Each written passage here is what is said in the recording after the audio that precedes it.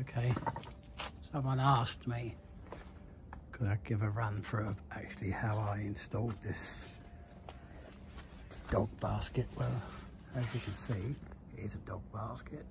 I've situated it where it's good for me. Oh, lucky you. Just as I popped in, the water's starting to kick in. And this bit here, it's a water feature, bird bath, which pumps from underneath there, gets to the top.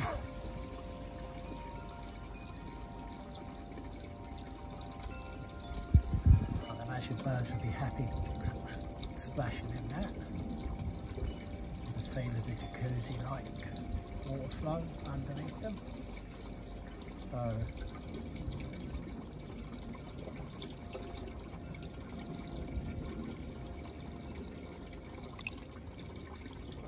right, so there's the water just about to pour over. So I'm going to pour over there, then it goes down to this massive tray I've got.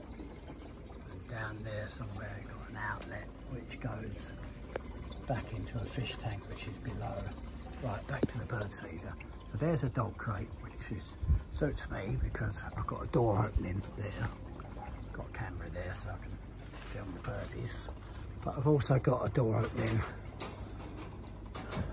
this side, so what you see is perfectly good in and out gaps for the birds, but not the big birds. Tray on the bottom means all the ground feeders, all the food dropped stays there, and the robin and the ground feeders clear that up so it's not falling all over your garden. I'll put a roof layer in, and that's where you hang all the things from.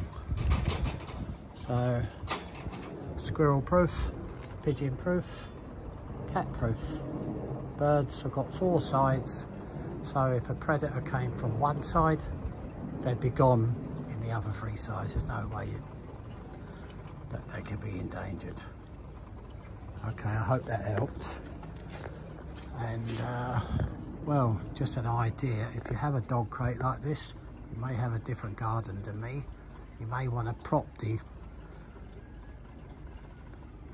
dog crate on 4 poles, leaving it off the ground. And then an idea, if you're a good handyman, you could make yourself a rooftop that's a bit similar to this one, which you could make one, and that could be a covering, which I'll probably do later, so keep a watch.